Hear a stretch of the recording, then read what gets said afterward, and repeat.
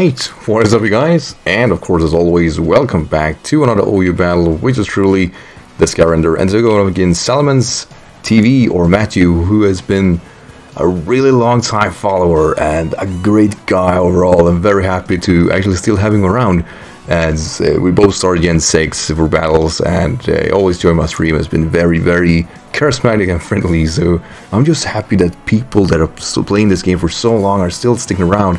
And his team is actually in theory weaker than mine, because it's a UU team with some lower tier Pokemon, while my team is OU with lower tier Pokemon. So hopefully we still can be able to balance it out.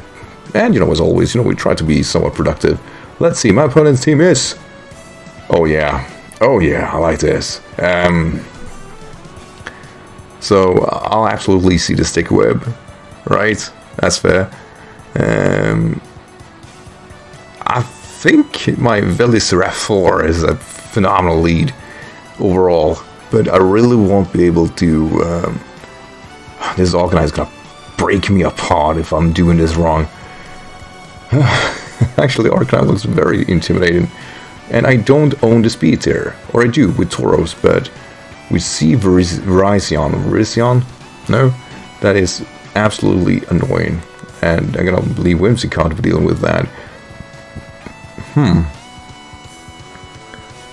What is my best lead here anyway?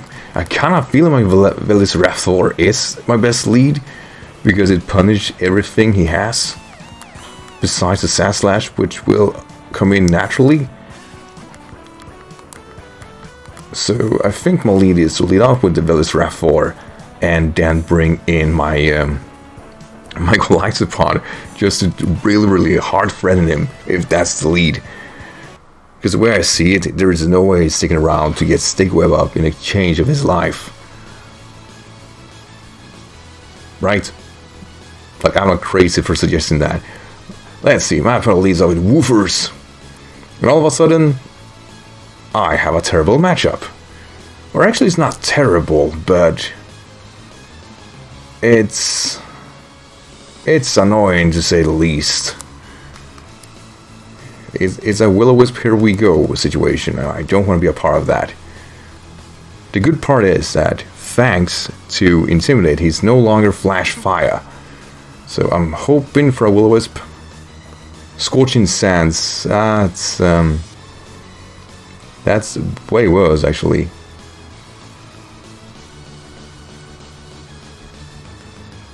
Absolutely can't take another one of those, alright. Damn it! So it's a special goddamn freaking Arcanine. So I think it's gonna keep on going for Scorching Sands, that's fair. I'm not gonna risk it, even though I risked the burn, I realize that. It doesn't do anything, but there it is. Oh my god, I am gonna get defeated by this, aren't I? Alright, liquidation, here we go. I have no idea what I'm doing. I'm getting destroyed.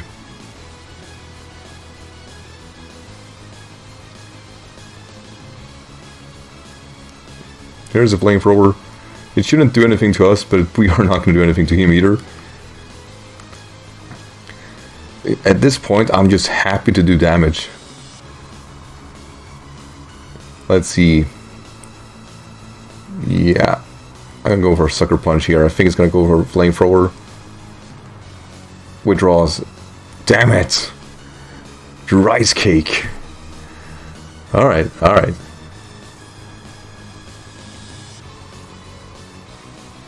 Let's see, no emerge exit at least. I just gotta keep going at it. Right? It just decided to attack at least. And I am absolutely sacking Garrus right now because it's worthless. Oh, we clutched it. Cool. So he is forced to stay in. Which means... it's Tauros time.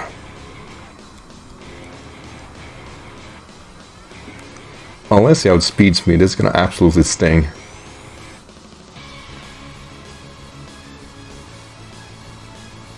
And I don't believe any of his switch-ins enjoy coming into a body slam here. I am, by the way, being screwed over heavily, and I have no idea what to do. So Mr. Freeze comes in. It's a wonderful nickname, by the way. And it could be two things. And it's leftovers, which means it's now dead. I'll take that. It's an honorable sacrifice, offering the cow the fridge. Is usually the opposite. I offer my cows the fridge, by the way. Most of the time. Here comes Rufus, another potential switch in. And how much will it do to him? It's a 2-hit KO also. So I guess this is Tauros Day, for sure. Finally having a Tauros game. All I needed was a phenomenal start. Let's see, so Sand Slash basically is gone, which means that, in theory, Drag Assault, with the obvious that it doesn't miss an attack, could potentially, I'm not going to say sweep, because I'm just going to screw myself over. Epona comes in, Virizion. I do have a switch in for Virizion at least. Because Virizion has Air Slash, which is his only real move of actually absolutely pop me, and I'm fully aware of that. But I think the close combat is the thing that's going to come my way. Mega Horns, that's way worse. Stomach that though. Not well. And I U-turn, so I misplayed. God damn it. I should have tailwind. No! No! Jesus. Oh, this is bad. Oh, this is bad. Alright, so we know it's scarfed. Oh my god, just almost screwed myself over. I was gonna go for a tailwind. Alright, so I have one first impression left in me, and I'm gonna absolutely go for it. No matter the switching, I don't care. If Vulcanite comes in, so be it. Yeah, that's fair. Two waffers. Oh, I gotta think about this. This was not how I was anticipating things. Oh yeah, that did absolutely nothing. Still one more turn though. What is this? Gonna sucker punch here. I think he could Morning Sun. Yeah. That's nice. I knew that.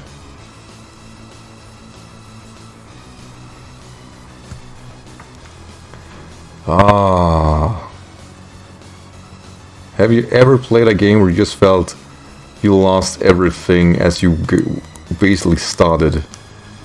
I'm feeling that right now. The only thing I'm gonna do is try not to be destroyed by a freaking Virizion. I'm gonna go for Tailwind here.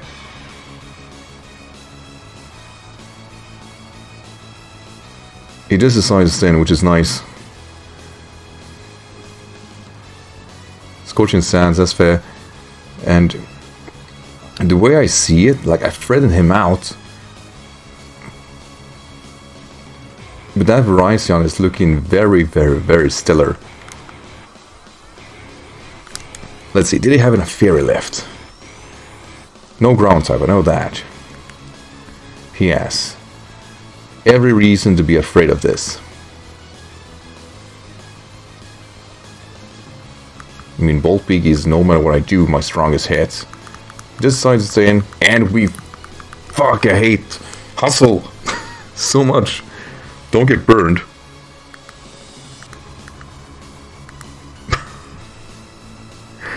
Like 100 accuracy, sure-ish. Come on. There we go, nice. Smogon is gone. But at what cost? Can I even beat the Virizion right now? Like, oh gee, like he locks himself into... Oh, I don't want to watch this game anymore. Right? Rotom.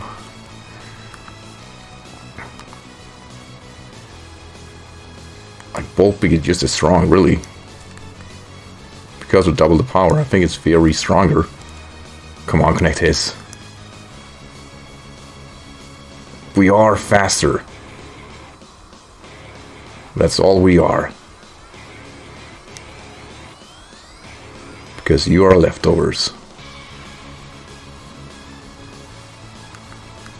Nice. So Rotom is also gone. It was moving so slow, so I wasn't sure that was actually true. I was just telling myself that just maybe I'm not screwed over. So Pona comes in again, and I feel we have a close combat situation going on here. And I have no close combat switch-ins anymore. So Firefang here, we're not gonna stomach this. No way. I don't think that crit mattered. And even if it did, it doesn't matter because I think my opponent just knocks this out of the park. Quite frankly, I'm just... Yeah, I'm sure there was a situation here where I could have potentially come on top, but me screwing up that Tailwind with the Whimsicott, I mean, that was it. There was a difference between me getting 2 Tailwinds and only 1 Tailwind. Right, with Freeze Dry, I really hope it cuts it. It does decide to switch out, which I think is fair. To Spooderman. Let's see. What type of these are you?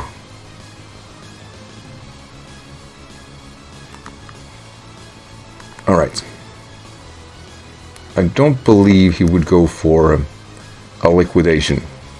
I don't believe he would go for that. So I'm gonna send in Jum Jum. This guy though, this guy.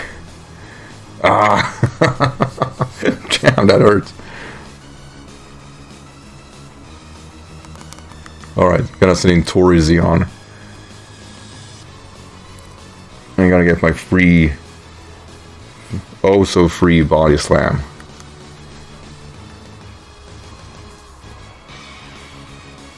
Like if I were him, would I sack, I was gonna say, would I sack Rotom?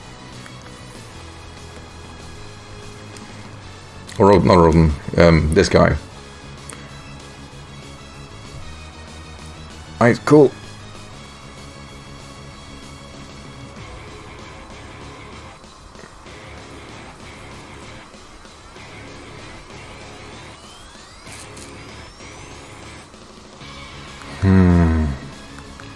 I can't stop him.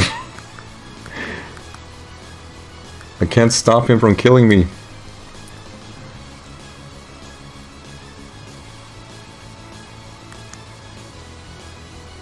He must close. Oh, Ghost Leaf Blade. I don't know, man. I don't know.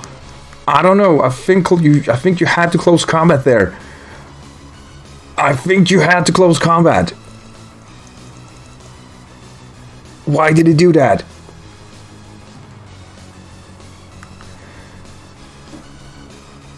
I don't know what he was thinking. So I think I get my win here. Now I'm just gonna say my plans, what they were. Even though Tauros knocks it out of the park, had a close combat that would knock out Tauros.